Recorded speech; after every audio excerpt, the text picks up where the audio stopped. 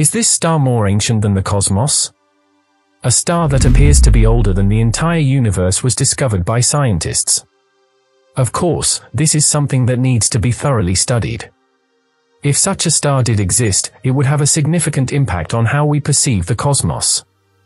Although it goes by the name Methuselah, this star's official designation is HD 140283. Methuselah's data analysis left astronomers in awe because the star appeared to be considerably older than the universe. How do you describe that? To learn more about it and our universe, watch this video with me.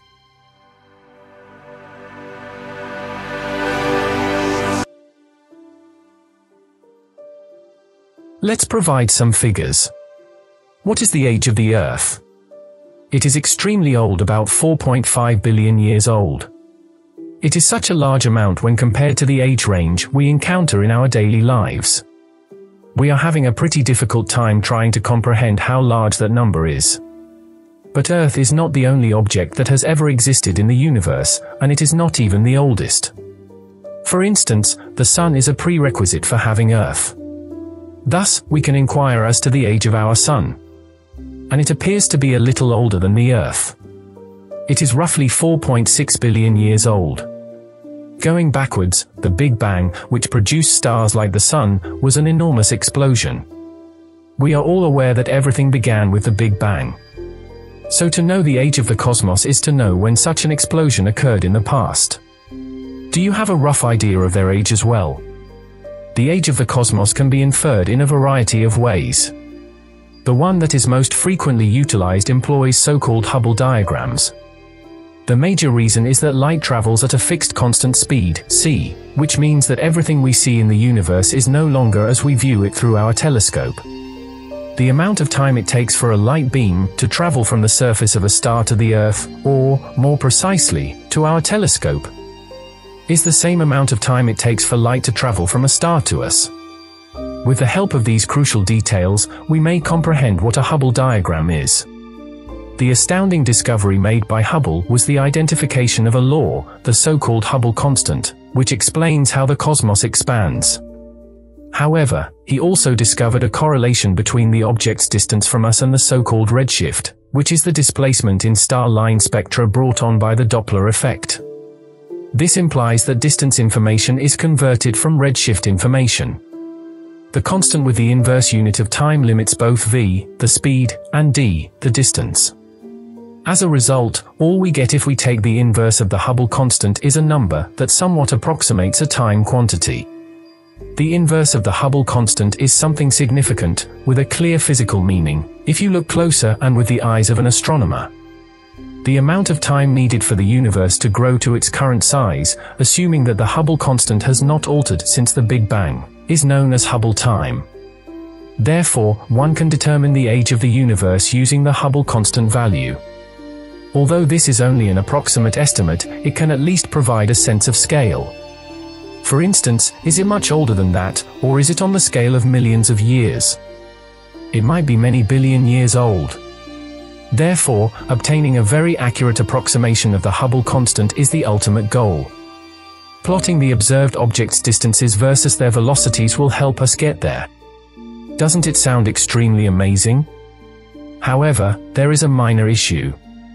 Which distance indicator is the most potent? Every time we have a distance measurement for a specific celestial object, we are making some assumptions. The measurements we have are not the most accurate we can get. Type 1a supernovae are a class of objects discovered by astronomers that have excellent distinguishing characteristics, making them excellent distance markers, or candles as astronomers refer to them. Supernovae of type 1a are so incredible candles.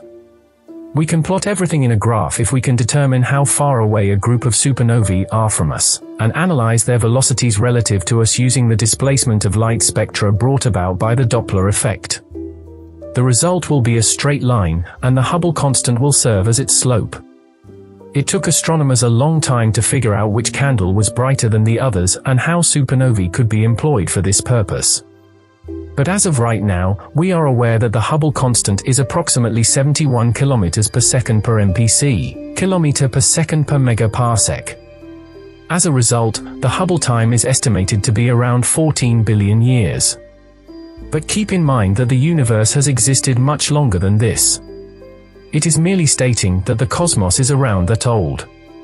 In reality, the expansion rate was quicker in the past, though it is presently thought to be accelerating once more. Therefore, the true age of the universe is a little bit less than the Hubble period. The universe is 13.8 billion years old, which is the most exact estimate we currently know. And this is the reason the shock. When scientists examined Methuselah, they discovered that it was almost 14.5 billion years old. What was happening there? Let's attempt to describe what transpired. Before moving forward, let's emphasize something crucial. Science occasionally produces results that you are aware are incorrect, but you are unable to determine why. This often results in highly interesting science as well as some intriguing hypotheses. As when you discover a star that seems to be older than the universe, for instance. Such was Methuselah's circumstance. It is a sun-like star that is 200 light-years away from Earth, which is relatively close for stars. It has long been known that it is a unique type of star, one that we refer to as low metallicity. The early universe was primarily composed of hydrogen and helium, and heavier elements, which astronomers refer to as metals for historical reasons, didn't appear until big stars created them in their cores, burst, and sent them sleeting out into space to be integrated into newer stars. This implies that younger stars have more heavy elements and older stars tend to have fewer heavy elements.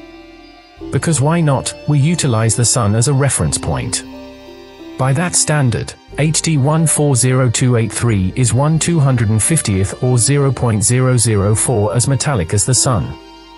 According to one calculation made in 2013 using the Hubble Space Telescope, the planet is 14.5 plus or minus 0.8 billion years old. This is a serious issue. Is this star older than the cosmos as a whole? Hopefully not.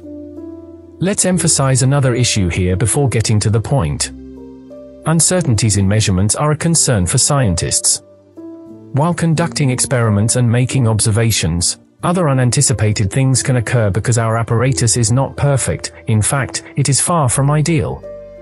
As a result, whenever we get a conclusion, especially when discussing stars or other distant objects, we have to cope with uncertainty. The numerical errors for the mass estimate of Methuselah, the component, are rather significant.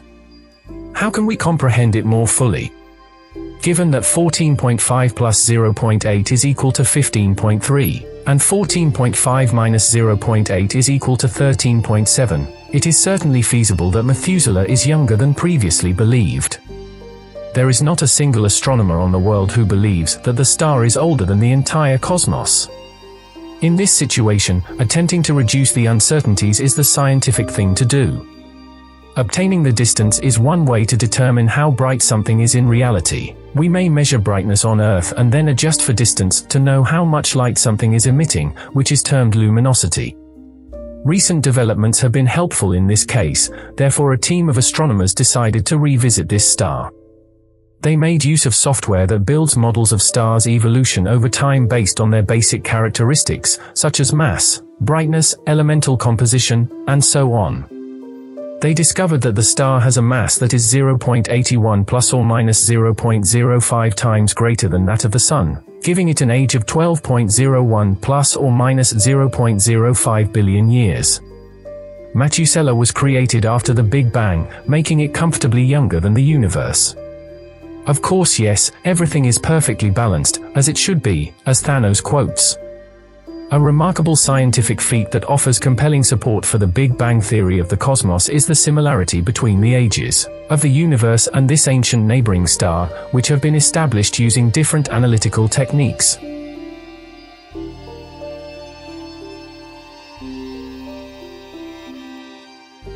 When stellar ages were approaching 18 billion years or, in one case, 20 billion years in the 1990s, the issue with the age of the oldest stars was much worse. The ages are now in agreement notwithstanding the uncertainty in the determinations. Here's where the video ends. Thank you everybody for watching. What are your thoughts on Methuselah? Do you ever feel like the cosmos is older than you? Tell us in the comments section below, and we'll see you again soon.